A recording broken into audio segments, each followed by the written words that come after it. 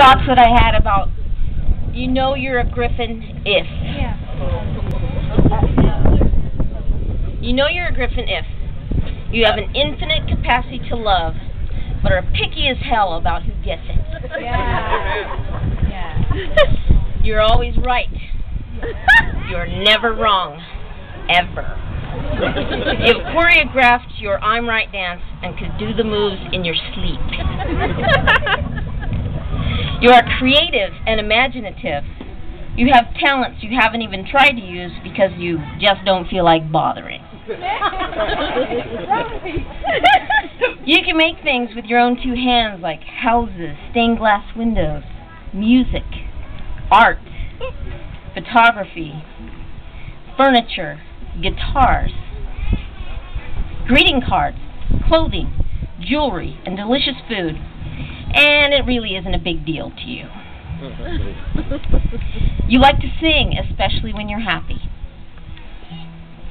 You like people, but you also have no problem telling them to piss up a rope or get the hell out of here.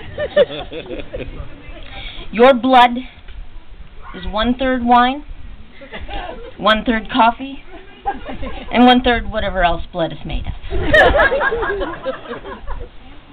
You've been here for over 90 years. And despite all the crap this world dishes out, you keep raising your bowl and asking for more. You don't get a tan, you get a pink. You have the love of a family that is unbreakable and will last for eternity.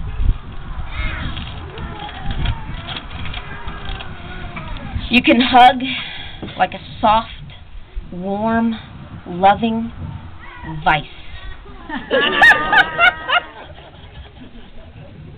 You are smart, but you don't care if anyone knows it unless they doubt you, in which case, see number 2.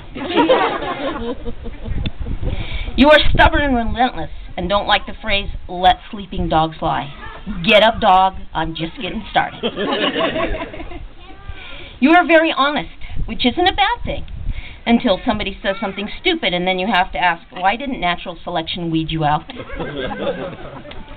And Patty asked me to include this, well, she insisted that I include this last one.